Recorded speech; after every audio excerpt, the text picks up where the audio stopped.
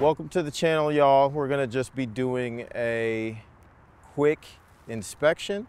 I'm David Buchanan, the creative, and I'm here with Shane. Yep, Shane.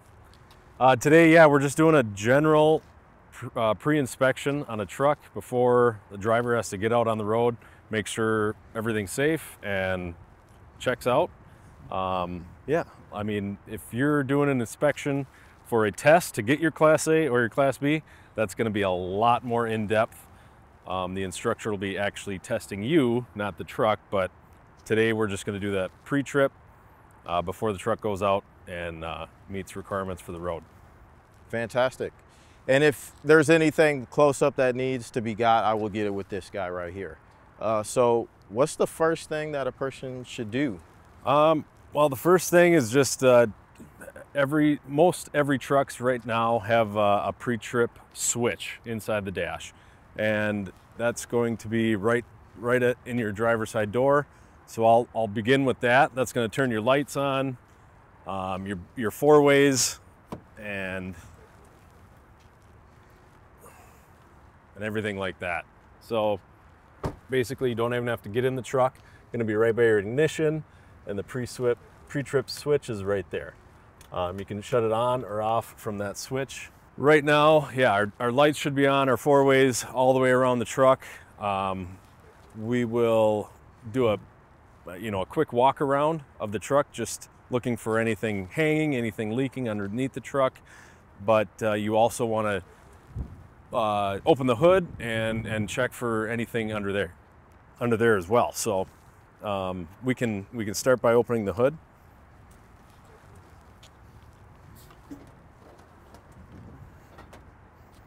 And most everything is going to be on your driver's side. You're checking your oil and checking your belt, your fluids and whatnot. So yeah, today we have mostly Kenworths at our dealership, which come in two different engines: the Cummins X15 or the PACCAR MX13 11. Medium duties will have the PX7, PX9. Today we're looking at the MX13 455 horse, set up in a dump truck application. So, but yeah, right now we can look at the engine oil. You'll want a rag to wipe off the existing oil. Put it back down all the way. Bring it back up and check the oil. Right now we are at a safe level, right in between the two marks towards the top. So right there is where you're going to want to be. Yeah, right now I like to, when I drove, I like to have a hammer. We're going to check the tires. A good pop on the tires, it should bounce right back at you. Relatively low tire pressure, it'll sound more hollow and things like that. But okay, not every day. You don't have to check your brakes, but it's a good thing to just give it a general look and see if there's any flaring on the belts or if there's anything leaking. We're just doing that general check before we hop in and get out on the road. So, and if something is going on, then what would be the thing to do? Well, I mean,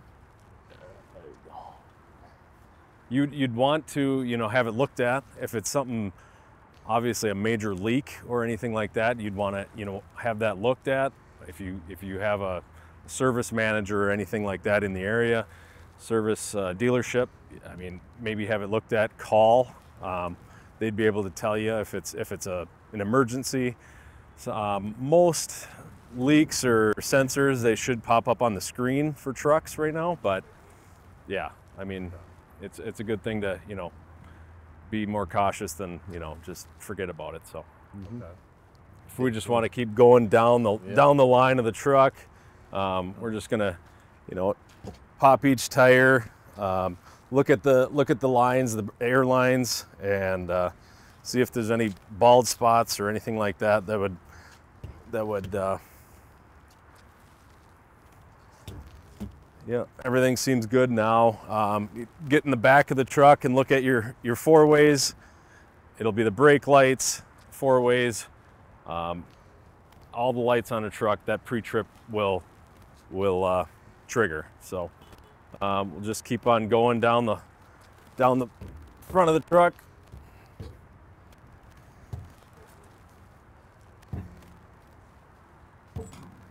And yeah, not too much on the passenger side. You can obviously check the coolant, make sure that's at a up to the level.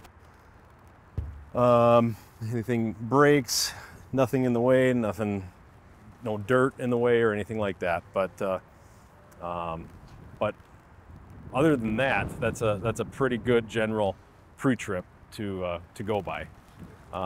You will want to record that. A pre-trip is required to be put into your ELD.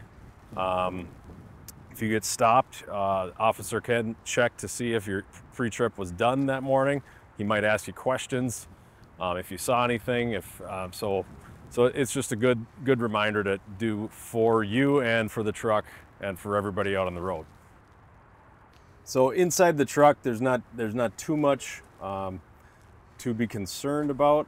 We're just going to go ahead and start the engine, look at the RPMs at an idling level, look at the oil temp. Air pressure is a key thing. We can tap the brakes to see how fast it's going down. This is normal as you're seeing the air pressure go down. It is, And that's right here? no, right here. Oh. Yeah. The air pressure tanks 1 and 2 are primary and secondary. So good thing to do is leak the air until in the red, so so you can see that it's going to build back up in a decent amount of time. So as we can see, it's building back up. You can hear the generator running or the compressor running, and it's building back up. Should be at about 120 on each primary and secondary. Fuel filter, yeah, should be at a closer to 0. You don't want that fuel filter to be full. Sometimes in really cold conditions, if it's sitting in overnight or whatever, the diesel might gel up inside a fuel filter. It would read all the way to 20 if it was gelled up in that type of condition. But yeah, it's just a good thing to know your gauges, know your levels, and know your engine and your truck. All right, Shane, well, thanks for telling me something about truck inspections. Yeah. This has been very helpful. Yep. No, we can possibly do a different video when it comes time to go through a test inspection. If you're trying to get your Class A or Class B, that's a lot more in depth. Getting to know all the components. The instructor wants to know if you know the truck, and all the parts as well. So, but yeah, today basically that's a general inspection. What you want to check every day, every morning. So that's fantastic. And if y'all like it, please like and subscribe. Be much appreciated. Yeah, that's it. See you in the next one. Thank you.